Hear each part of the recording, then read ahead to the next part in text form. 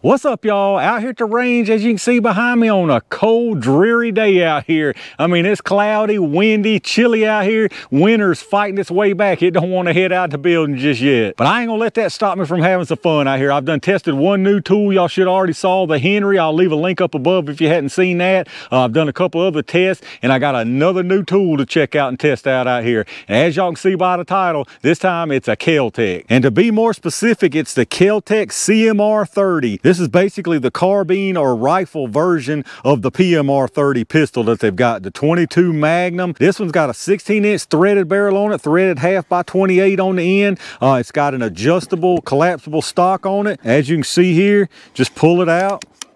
Got several different positions. Hard to do this with one-handed, but as you can see there, fully opened up. Now down here is the little release on it where you can adjust it, several different positions. I think it's got 4 or 5 different positions you can choose from.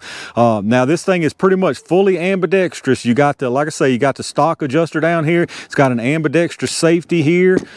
On the other side, same thing, safety on the other side. The charging handle, both sides. Now this is a non-reciprocating charging handle, so you don't have to worry about your hand placement on that, but it's on both sides there. The magazine release is down here on the bottom of the mag well, so either handed can get to that. You got sling attachment points on both sides, as you can see there. It does have a full-length pick rail on the top, and it actually came with these Magpul branded flip-up sights, front and rear. So you got the flip-up sights on it with a full rail on the top, and you got a full rail on the bottom, and this is a metal rail, aluminum, whatever it's made out of. It's not plastic rail, so pretty nice unit there. Has a bolt release here on this side. Comes with 2 double stack 22 mag magazines. These are the same ones out of the PMR, so they're interchangeable. Definitely a pretty unique little tool here. These have been out for quite a while, but to be honest with you, this is the first time I had seen one anywhere locally at all, so I couldn't resist picking it up. I've got something planned for this as far as a test, comparing it with another tool in another caliber, and y'all might can already guess what this would be a good fit to compare against. But for today, all we're gonna do is put some groups on paper out there like we normally do. We're gonna plink a little steel, maybe pop a couple bottles. I don't know how dramatic it's gonna be with 22 mag on the 2 liters, but we'll probably hit a couple bottles, and we'll definitely run some boom booms for sure. As far as the ammo, I'm just gonna run this American quality 40 grain jacketed hollow point. This is that ammo that was sent to me by Bill Dye, so I'm still running out of this box. This is a big old box, 250 rounds, so still plenty left in here, but we're gonna run a bunch of these through this thing today and see how it runs. But enough with all that chit chat. Let me get things set up and let's have some fun. All right, y'all, I goofed up and didn't have my doggone camera on. I already took one 5-shot group at the paper down there. Didn't have my camera on at all, but I've got them on now, and you can see the group that I took down there, the 5 rounds. It's kind of low down there towards the bottom of the target there. So I'm gonna do one more 5-shot group. To be honest with you, I'm almost pretty happy with that just the way it is, but I moved my front sight post down a little bit. I'm gonna see if I can bring that group up just a hair. I'm not gonna worry about getting too precise because I've actually got a red dot and a magnifier on the way that a company is sending me to do a little review on. I'll probably stick that on here and then resight everything anyway. So anyway, let's put 5 more rounds. Let's see if I moved it up any at all with that little bit of adjustment.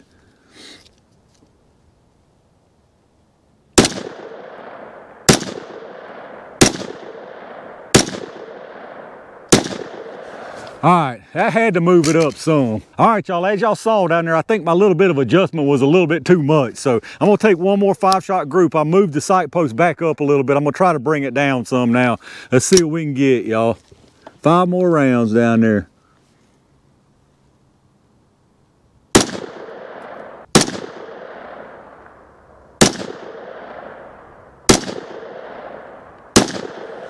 All right, that should have brought it down some at least. All right, y'all, I'm gonna leave it right there as far as the paper goes today. Like I say, once I put that optic on there, I'll definitely dial it in some more, but for now, that's perfectly good enough for me out here on the steel. So I got us 10 rounds loaded up. I'm gonna put 5 on the 50 and 5 on the 75 out there. This wind's really picking up, I can tell you that. Let's see what we can do out there.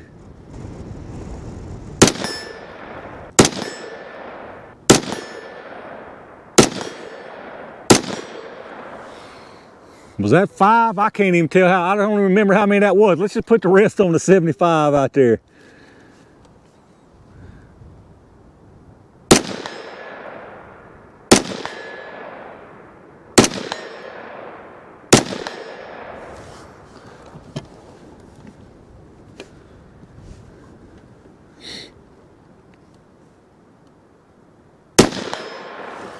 How's it? All right, so got 5 on the 50, 5 on the 75. It's a pretty good little shooter right here. All right, y'all, that actually wasn't a bad group out there at 50. Wasn't too terrible at 75, but now we're gonna go out there to the 100. I got 20 rounds loaded up this time, so I'll probably put 10 of them out there at 100 and then hit these other last 10 up here close or something. We'll do something with them, but let's see what we get, y'all, out of the 100.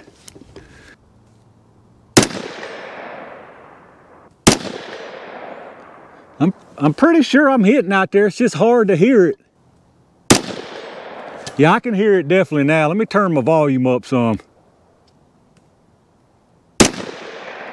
I think that one missed. There we go.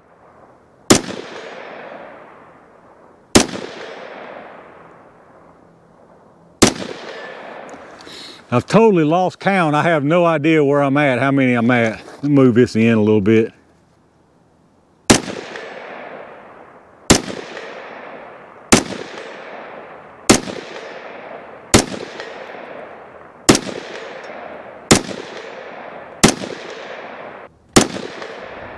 See where I'm at out there. All right, that grouping looks like a little high and to the left up there, which I was holding a little bit high, so I'm gonna try to move it down a little bit just with my hold. Is that it? Yeah, that was it. So pretty decent out there, I guess. It was up, looks like a little bit high and to the left. I think that's just probably needs some little bit of adjustment, but like I said, I ain't gonna mess with that until I put the optic on it. All right, y'all, I got us a couple 2-liters set up down there. We're gonna pop them open. I don't know if those will be real dramatic, being as it's just 22 Magnum, but they'll probably be pretty decent. So let's see what we can get them to do, y'all. That wasn't too bad.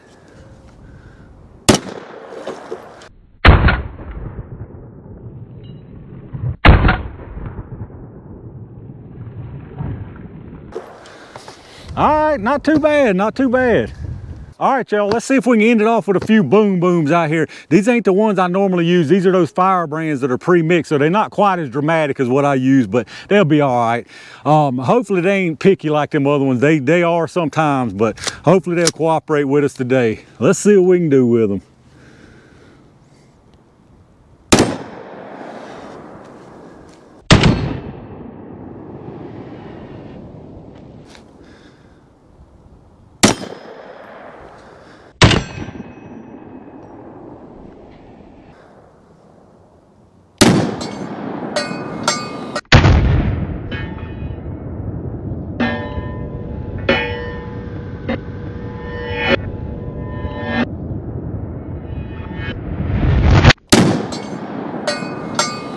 All right, that last one was definitely a good one.